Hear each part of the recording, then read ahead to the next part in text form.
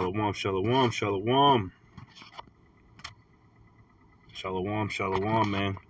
First and foremost, I'd like to give all praises, honor, and glory to Yahweh, Ba'Hashem, Yahweh Shai, Ba'Hashem, Rakakadash. Double honors to the apostles and elders, a great millstone who rule well, teach well, being great example to us brothers. And peace and many blessings to the hopeful elect of Israel scattered abroad, man. It's your brother, Zakar, coming to you. Romans chapter 7, verses 14. And I just want to read through this because it's talking about sin.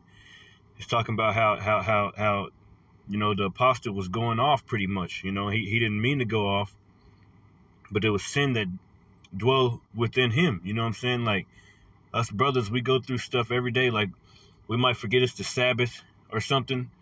We might hurry up and take a bite out of a sandwich or something over your parents' house or this, that, and the other. Let me have a piece of this, that, and the other. Oh, it's pork in it. Oh, this, all types of just things happening to us, man. And the main thing I want to get out of this is that we make a lot of mistakes and stuff, and sometimes we get down on ourselves. But it was it's the Lord that's gonna uplift us. We got to remember the word of the Lord, man, because we're gonna go off, man. We're not perfect. The only one that was perfect was Yahweh Shai. You know what I'm saying? And this just be an exhortation, pretty much, to brothers out there that don't wallow in your sins, man. You look at the stuff you did before you came into the truth, and then you gotta do that. You gotta look at that and be like, damn, man, like the Lord actually brought me into this after I did all that. You gotta have faith and trust in the Lord, man. I did this, I did all these things, and the Lord still loved me. Like, are you serious? When we come into that time, it's gotta be huge faith, man. But this is Romans 7 and 14. Actually, I'm gonna start down a little bit.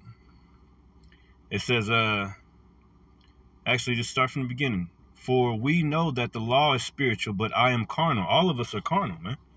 Okay, sold under sin. How are we sold under sin? So let's go to Revelations chapter 8 real quick, because I just was reading this, and this is one of my favorite scriptures, man. It's one of my favorite scriptures, man. Romans 8, and I'll start at 18. It says, but the point is in 20. Let me just go straight to the point. I'll start at 19. It says, for the earnest let's start at 18. Forgive me. For I reckon that the sufferings of this present time are not worthy to be compared with the glory which shall be revealed in us. Because we go through it all the time, man. We sin all the time. Okay, we're not perfect as heck. We're not perfect as we go off without even know it, man. It might be pork in your shampoo. Hell, pork raining down from the water that's in the damn. You never know, man. Pork everywhere, man. These damn devils, they've accomplished a diligent search. So they're able to put pork and put things in things that make us go off. They're able to put it into different things, man. Okay? They're able to do that, and then they go, like the book of Habakkuk says, woe to him that giveth his neighbor drink, you know what I'm saying, and looketh upon their nakedness. So they go to the Heavenly Father, these damn Edomites and these heathens. They're like, look what they're doing. Look what they're doing. They're going off. There's pork in that shampoo. There's liquor stores on every corner. There's drugs in the hood. We put drugs in the hood, and they took them. We made them in the lab, and all of a sudden it came into the neighborhood. So we go off all the time, okay, as a people, as a nation. But us brothers that's coming to this truth, okay, we're seeing these things. And at first it's real sweet in your mouth, you know what I'm saying? Then it gets real bitter in your belly, like the scripture says. And it's like, damn, why do I keep going off? Damn, why can't I do this? Why can't this person understand? Just all types of things. And it gets bitter after that, man. But my point in this lesson right here is exhortation. Like, the sins that we do commit, man, hey, we gotta give it to the Lord. We can't, because sometimes, lately, just a personal testimony, I've been wallowing and whatever that means, and sins that I've committed in the past, and things that I've done, and I'm like, dang, man, I hope the Lord forgive me. But the thing is, you got to go extra hard for the Lord, and I got to go hard. I got to go harder for the Lord, man. The Spirit has not been on me to do this or to do that, and that's the Lord punishing me, man, whooping my butt. You know, and it's a fearful thing to fall into the hands of the Lord, to the point where I'm like, I'm afraid. I'm afraid every day, man. You know? And then I still go off. I'm afraid, but then I still go off, man. The scriptures say to rejoice with trembling, man. So I'm happy that the Lord is, you know, forgiven me for that past. Maybe he's not going to, maybe he is, but that's not for me to, you know, what's for me to do is to try my best to do the best that I can for the Lord, man, and get back in the spirit of things, man. Okay? And the Lord will break you down. He'll take the spirit away from you for a while. You won't be able to do a video or anything, man. If you stray away from the shepherd, Yahweh Shai, you stray too far away, okay? You're not reading as much. You're not you know, taking notes as much. Because I remember there was a time when every time I see a brother, especially the apostles or something, I'm taking notes, writing different verses down, trying to compare them to other stuff, you know, especially when I first came into the truth. You know, but then you slack off and stuff and think you know something, but you don't know nothing, man. We don't know anything, man. You know, get confounded out there on the highways and hedges because you didn't eat the whole roll, type of stuff like that, man. That's going off, man. You know, and we don't want to do those things. We want to please the Lord, man, with the portion that he gave us, man. You know, it says Romans 8. Forgive me for my rant, man. I really apologize, man. I just got a lot to say. I got so much to say, man. And it might not all, in the end, it's going to connect together, man, Lord willing. It says, verse 19, for the earnest expectation of the creature. Who's the creature? Everything the Lord created, especially us Israelites, man. The earnest expectation of the creature waited for the manifestation of the sons of God. The sons of God, who is them? The saints of the Lord, the Israelites, man. Okay, his holy people. Here's the point. It says, for the creature, us, the sons of God, and we're waiting for the manifestation, because after the manifestation of the sons of God, after we get that power, after the Lord come back, man, the earth's going to be an Eden again, man. It's going to be a beautiful place, man. You're going to be able to breathe, actually. You're going to be able to have water that don't have forever chemicals and stuff in it, man. You're going to be able to eat good venison, good food, man, good meats, good veggies, man, without them, you know, being cursed, man, with the curse that the Lord put up on the earth. Okay? The fruits and the veggies don't yield forth their strength. You know, we eating foods, man. You know, you got McDonald's, Taco Bell, like all types of processed food everywhere. Heart attacks every single day, every second. Okay, we're living in hell right now. It says, for the earnest expectation of the creature waited for the manifestation of the sons of God, man. Everybody is waiting for the earth to rejoice again. The earth is very sad. And here's the point. It says, for the creature was made subject to vanity, not willingly, but by reason of him who have subjected the same in hope. And that's the whole point, man. Okay, who is him? Yahweh Shai. Yahweh Shai and Heavenly Father, Yahweh, okay? Yahweh Bashem Yahweh Shai. The author and finisher of our faith, Yahweh Shai, man, our big brother. He has subjected the same in hope. All right, yeah, you're going to be born into this sinful body. Okay, you're going to have to learn righteousness as you go throughout this wickedness, man. But I got hope in you. I got faith in you that you're going to be able to do it, man. The Lord got faith in us, man. Okay? Lord got faith in us, man, and you know, he'll whoop your butt and he'll take the spirit away from you. You got to pray it back, and Lord willing, you don't do the same things over and over again, or else he's going to judge you and you're going to be destroyed, man. You know, what I'm learning about the Lord is, hey, man, he gonna get his respect, man. He gonna whoop that ass, and you're gonna respect him. He gonna do it in a way that you're gonna know that he's doing it, man. You know, ain't nobody else but the Lord messing me up. Okay? But he has faith in you, man, and he whoops our butts because he has faith in us. It's like, just like it says, for the creature was made subject to vanity. Subject to vanity. That means that you can't even help it to go off. Let's look at the inner liner real quick. What's that mean? Let me turn this car off. I got a little bit of heat. I ain't got too much gas in there. And I apologize. The setting's a little darker. I need to get back on these scriptures, man. Subject. Let's look at the inner liner. I might not be able to look at it because I ain't got the internet out here. Let me look at it. Let me look at it in the etymology. Let's see if we can find out what the etymology says about this word. Subject. Subject, person under control or dominion of another. Yeah, we're subject, under control of the Lord. To go off, to sin. But by reason of that hope that he has hope. Just think of that, man. Our Lord having hope in us, man. He got hope. He has faith. And that word hope goes into faith, man. Pretty much. It says, person under control or dominion. So we don't have no control. We have no control since we came into the world, man. It was all the Lord's. A subject, person, or thing. Specifically a government or ruler. It's not going to let me go into it like I want to. Oh, it did. To place under, throw under, bind under, bind. And we're bound in these sinful bodies, in this sinful flesh. We're bound in this sinful. I hate this flesh, man. I wake up every day, man. You know, I'm thankful that I wake up, but then I always feel like, man, I'm here in this stupid flesh. You know, this messed up teeth, messed up this, messed up, you know, back messed up. All types of, you can't, you know, you go to the doctor and stuff, you know, they don't even know how to do anything anymore. They just trying to kill you, man. You're scared to go to the doctor. You might not make it out. They might tell you got cancer or something. Okay, so people are just sitting up in their houses really just, you know, dying slowly. They don't even know what they got because they're scared to go to the damn doctor, man. You know, but you know,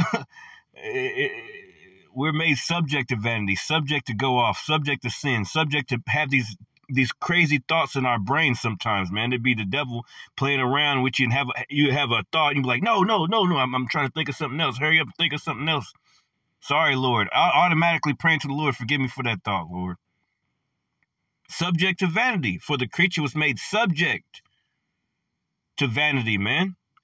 Okay? Subject to vanity, not willingly, but by reason of him, Yahawashi. And the Heavenly Father, our big brother and our Heavenly Father, okay? Who have subjected the same in hope, okay? You see? And we're all in pain right now. I'll skip down to 22. It says, for we know that the whole creation, everything the Lord created, groaneth and travaileth in pain. That word pain, man.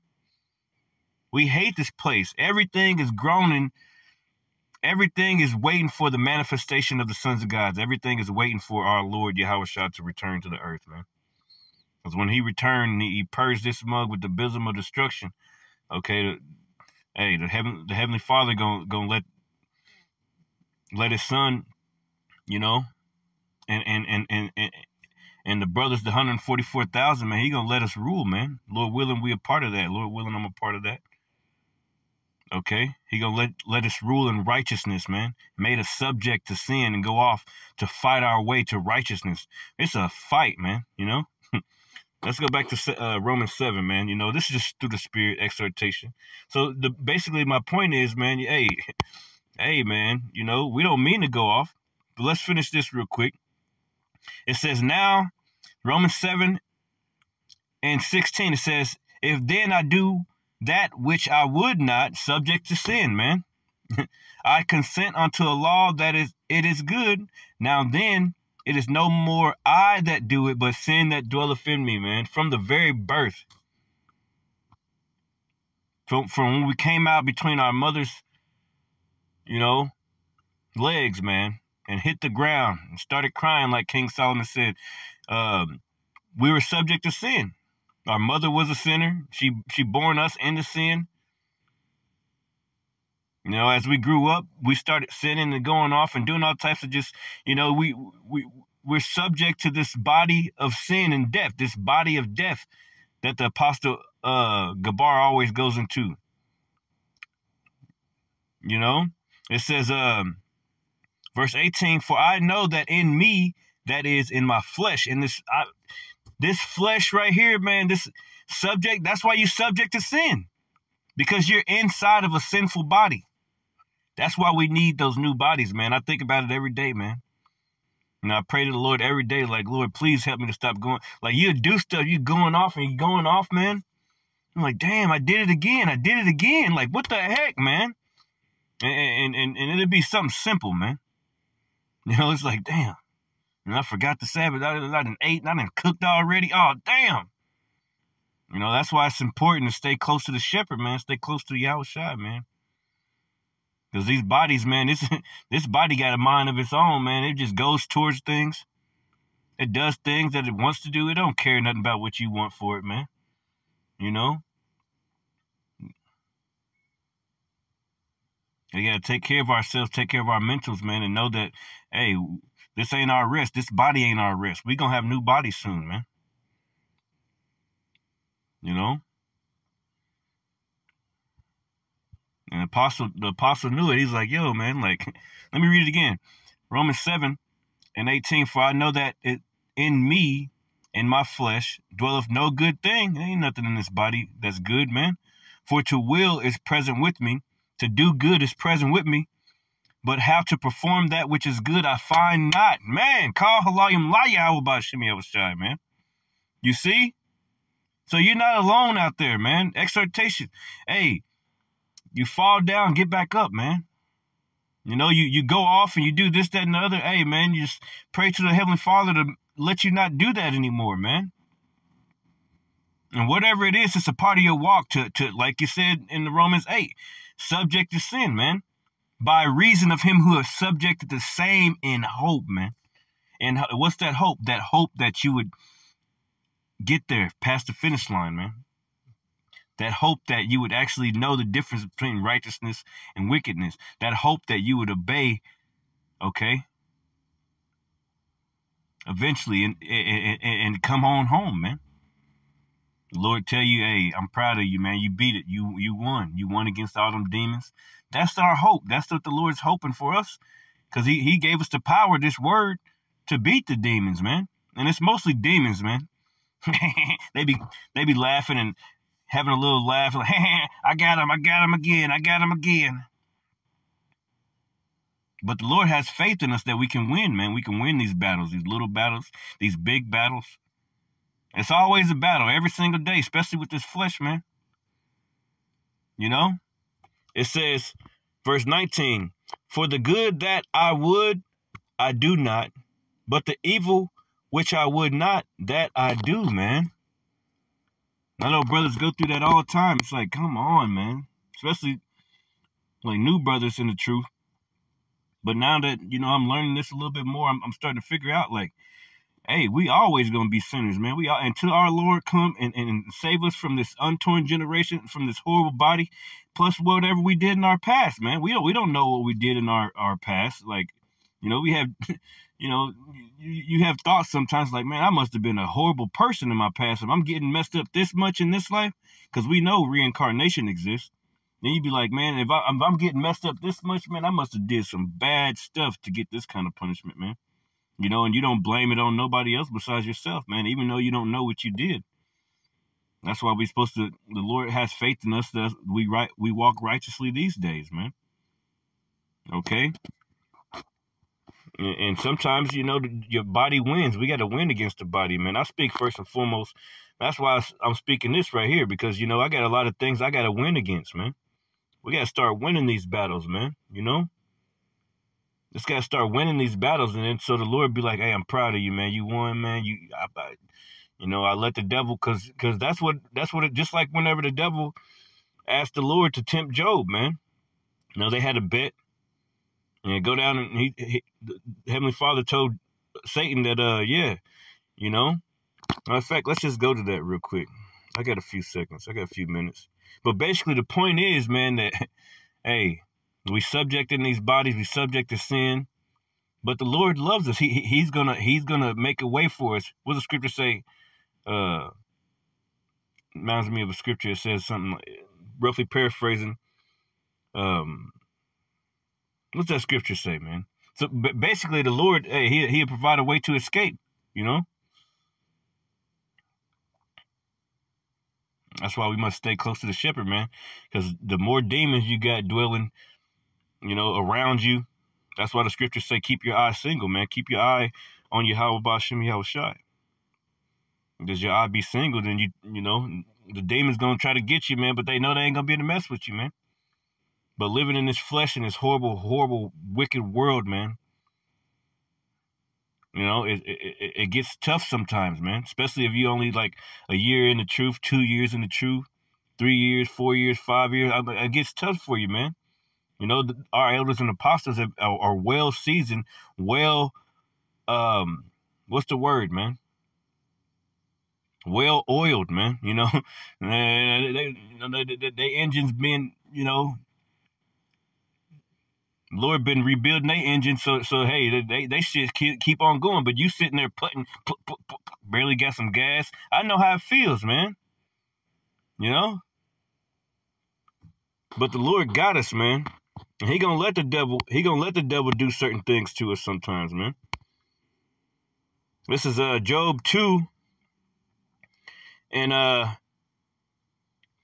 start at 1. It says, again, there was a day when the sons of God came to present themselves before the Lord Yahweh, and Satan came also among them to present himself, man. So Satan up there in the heavens with the Heavenly Father, man, doing exactly what He tells him to do. Nothing more, nothing less, man. You know? And it says, and the Lord said unto Satan, from whence comest thou? Because Satan works for the Lord. And Satan answered the Lord and said, from going to and fro in the earth and walking up and down in it, man. Up and down in the earth, walking up and down in the earth, pushing evil, doing this, doing that. Killing, murdering, putting spirits on different people to get the will of the Lord done. Everybody think they should fear Satan. No, you need to fear the Lord, man. This world don't got enough fear of Yahweh B'Shem Yahushua. And it says, and the Lord, verse 3, said unto Satan, hast thou considered my servant Job, that there is none like him in the earth, a perfect and an upright man, one that feareth God and escheweth evil, and still he holdeth fast his integrity, although thou movest me against him to destroy him without a cause. Okay? So here we got a situation when our Heavenly Father and Satan is having a bet, like, hey, you remove your hand from him, and then I bet you he'll curse you. That's what Satan told the Lord. I bet you he'll curse you to your face. You see? But, you know, see, that's what we go through sometimes. We go through certain situations like that, man. We go through certain situations wherever the Lord lets Satan do certain things to us, take certain people away from us, put us in certain situations. You might be homeless all of a sudden. You might not have a vehicle, walking miles and miles to work every single day. You might have an addiction or something, something that you can't get away from, that something just messing you up, man. But, you know, the Lord has hope in us that we can beat these things, man. That we can beat Satan in this battle, man. Okay? You know, whenever Satan took the Lord up to that high pinnacle, he won the war. He won right there, man. You know, Satan trying to give him all the world. And that's how you know that Satan runs the world, man. He tried to promise our Lord, Yahushua, who the world ignorantly calls Jesus Christ. He tried to promise him the whole world, man, if he only bowed to him. Okay? So we got to win these battles, man. You know, but it's not going to be easy, man. We got to constantly fight against our flesh, man. That's our number one enemy, man. That's basically what this exhortation is about, man. You know, you're not the only one going through it, man. You know, other brothers is going through it. You're not the only one, man. You know, brothers are fighting hard, man. You wouldn't even understand how hard brothers are actually fighting to stay in the spirit, man. You have no idea, man. It's easy to, you know, turn YouTube on and look at brothers and their videos, but whenever they turn that video off and they in their life, man, you know, brothers are fighting extra hard, man. That's why the scriptures say, these are they that stood so stiffly, was that second address, for the word of the Lord, man. You know, because they're gonna be crowned. I'm getting chills by just saying it, man. You know, because when those cameras go off, man, when brothers is by themselves in their house or anything like that, man, you have no idea, man. But basically, man, you know, Romans 7 and 19, it says, for the good that I would, I do not. You know, constantly doing this, constantly staying in the spirit. You know what I'm saying? If you can, the good are constantly just looking out for people, you know, giving alms, uplifting a brother, okay? Keeping in good health. That's the biggest thing, keeping in good health. It says for the good that I would, I do not. But the evil which I would not, that I do, man. It's so easy to get caught up in sin in this flesh, man. But the Lord has hope in us, man. He has hope in us. It says, now if I do that what I would not, it is no more I that do it, but sin that dwelleth in me. And we're subject to this sin. We're subject to vanity, man. That's what I'll call the lesson pretty much, man. Romans 7, subject to vanity, even though that's in Romans 8. But anyway, man, I got to get back in here, man. Shalom. Hopefully this message was edifying. All praises, honor, and glory to Yahweh Bashem Yahushai, man. Bashem Rakakadush. And hopefully I can get some more videos out to you guys, man. And, I apologize. And I want brothers to know that, hey, man, sometimes there's no excuses, really, man. Sometimes the Lord will whoop your butt, man. And sometimes you got to man up. I got a lot of manning up to do, and fight this damn body, fight this evil that's within me, man. Like we just read, man. That which I would do, that I don't even do the good, and then I do the bad. Like a lot of us are going through those type of things, especially in these days, man. And if you are, you're not the only one, basically, man. And this is a race, and we gotta fight, man. What the scriptures say, work out your own salvation with fear and trembling, man. Kiss the Son lest he be angry. So with that, man, all praise on the glory to Yahweh Bashem Yahushai. Shalom.